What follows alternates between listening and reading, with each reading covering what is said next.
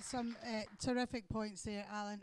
I can outdo you, though. I'm going to be a granny this year, so um, thank you for that.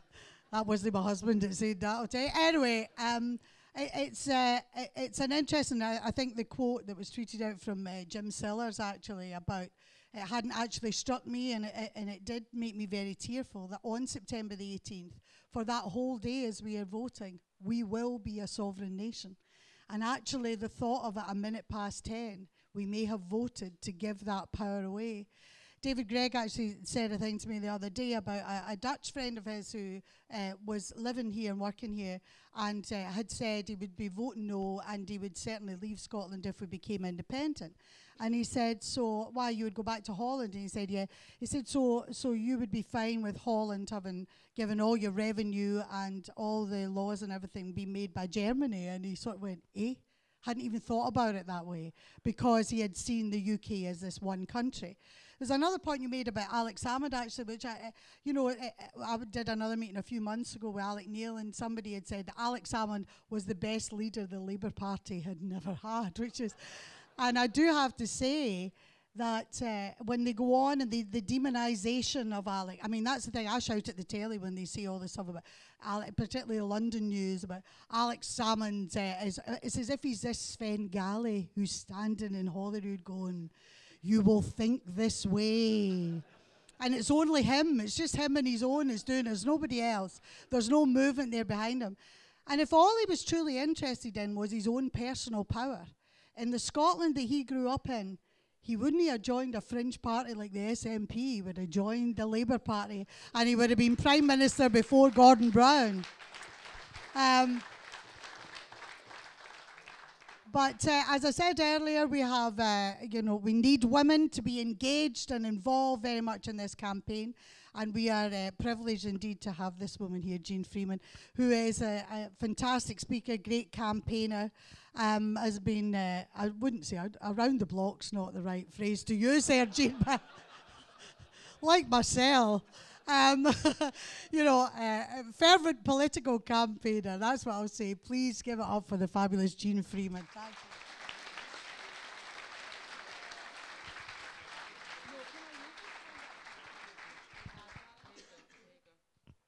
It is on.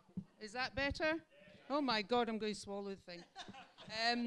Actually, I'm going to hold it because I can't, my glasses aren't that good. Thanks very much. Thanks very much, everybody. Sorry for that wee hiccup. It was a kind of meeting equivalent of an icebreaker. Thanks very much, Elaine. I do intend to tell a wee bit of a personal story, but it won't cover all my stops as I went around the block. I'm really pleased to be here, and thank you very much, Alan, for inviting me. I want to tell you a wee bit about why, from a long, long, long family tradition in the Labour movement that I worked in and consider myself still to be part of, I now support independence. And I want to talk a wee bit about what it is that has brought me to this point. I grew up in Ayr many years ago, the daughter of a panel beater and a nurse, the granddaughter of a man who was a miner in Gloucestershire who went on the hunger marches. And in all those years as I grew up, I was immersed in the notion that we look after ourselves, that the Labour movement was our best bet, that that is where we went for justice, for help, for support, that trade unions mattered more, actually, for my father than the Labour Party did. And I grew up with three really strong messages in the heads of myself and my two brothers. And that was that what we had to be when we became adults were people who worked hard, who took responsibility, but who looked out for and helped other people. And with that at my back, I became a nurse. And with an education system at my back at that time, so this undoubtedly does date me, that not only ensured that my college or university fees would be paid, but that unbelievably imagined thing to young people in this audience tonight that I would be given a grant to pay my living expenses. With that at my back, I went from nursing and followed a degree. If I was a young person now, and if I was fortunate enough to have my parents still alive, those choices would not be open to me today. We could not afford to have done that. It would never have entered my brain that that was an option. But that education, those choices, reinforced for me that it was possible, no matter where you were born, no matter how you were brought up, no matter the circumstances of your birth, that the idea of opportunity for all was one to cherish, to hold, and to advance. With that in my head, I spent 4 years as a senior political advisor to Jack McConnell. And in that time, 2 things happened that reminded me of what we can achieve when we have power at our own hand through our own parliament, and also showed me really starkly what we can't do when we don't have all the powers that we need. Lots of things, but I'll pick out 2 examples. I saw how in our own parliament, not that many miles away, for which I and many people in this room campaigned to have, I saw how we could make a difference in health and education and in justice. I saw how we could follow a path that was closer to what people in Scotland wanted. I saw how we could try to have more teachers in our schools, to improve the quality of our health care. And in recent years, I have seen very starkly that we drive down a different road in health and education and justice than the road that is travelled south of the border. We still do have a National Health Service in Scotland that is there at the point of need, that will, for as long as it is in our power, remain at the point of need. But we only have that because we have the power to make those decisions at our own hand. If we did not have our own parliament, we would have the kind of National Health Service that people have to suffer south of the border, which is rapidly being privatised, where management and commissioners and profit rule above all else, and where quality and healthcare and lower infection and higher survival rates are not what counts, but what counts is, can you make the books balance? That's the kind of health system that they have south of the border that we do not have because we have our own parliament.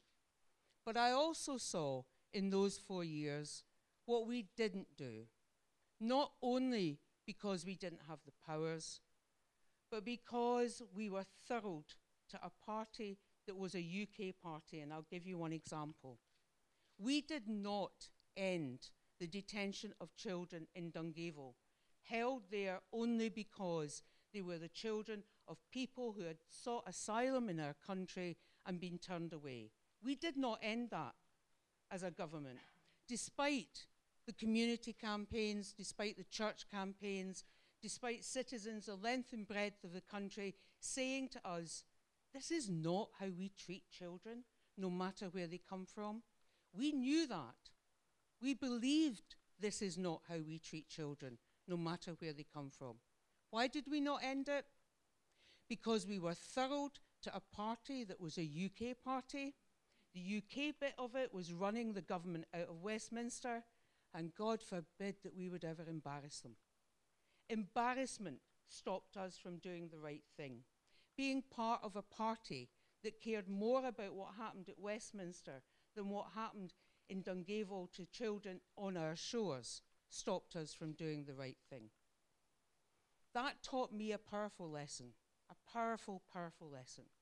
And the lesson was this, that actually being true to what we believe is the right thing to do matters more than any allegiance to any political party.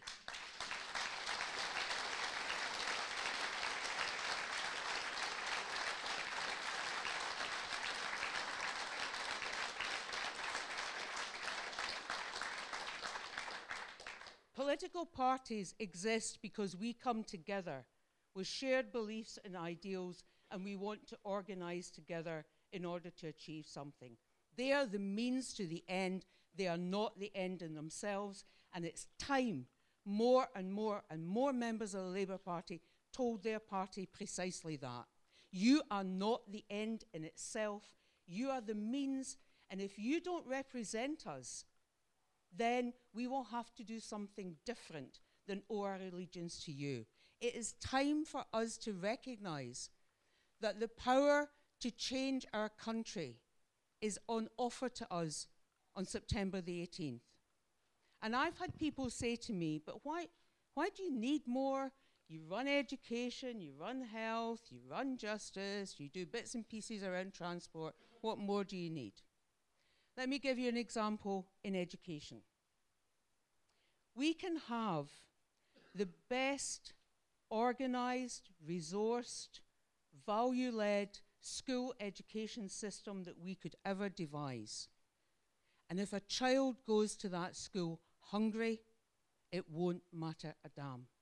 If a child goes to that school knowing that their parents are worrying about stuff, knowing that their house is too small, knowing that their granny maybe has to move because somebody said she's got a bedroom too many, nothing, no education system.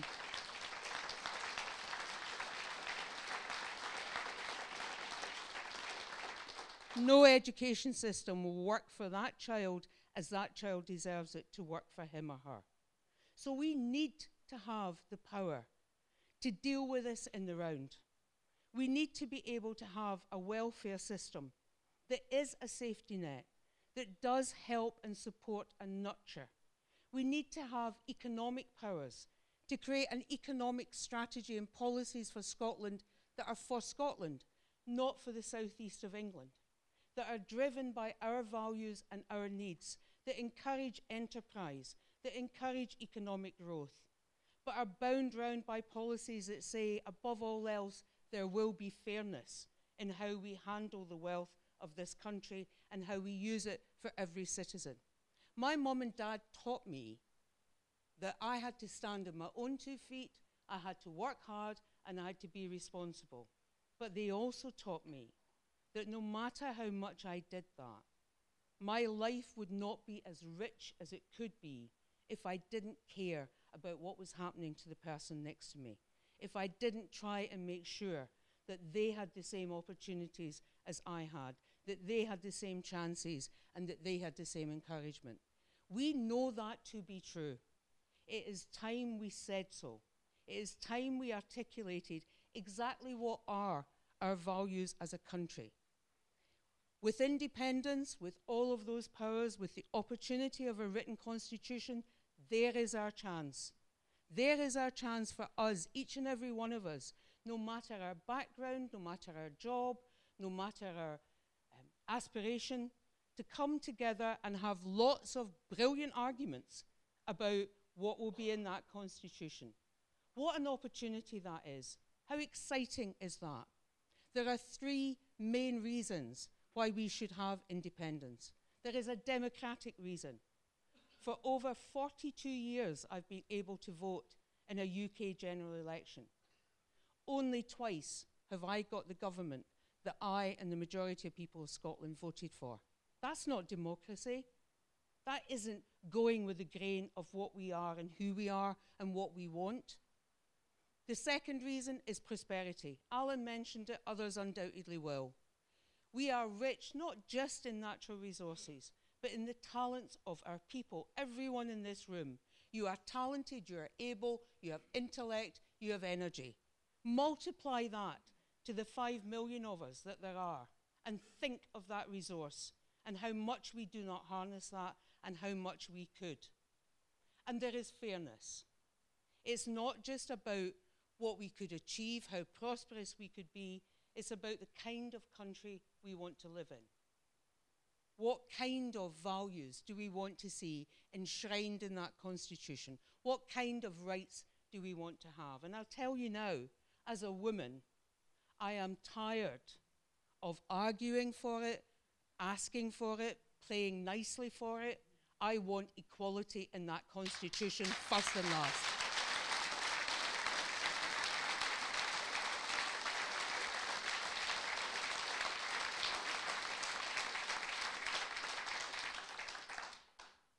So the vote on September the 18th is about choice.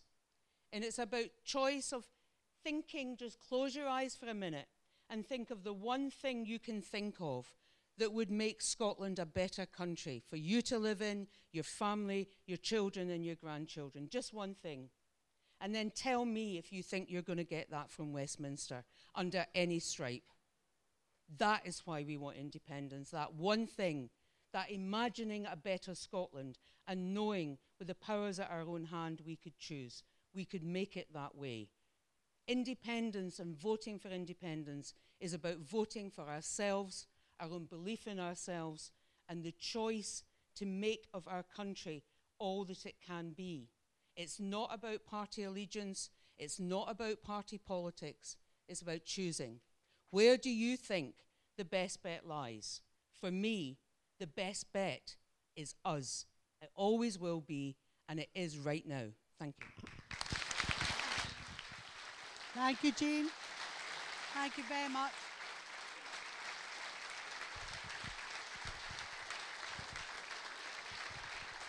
I'm sure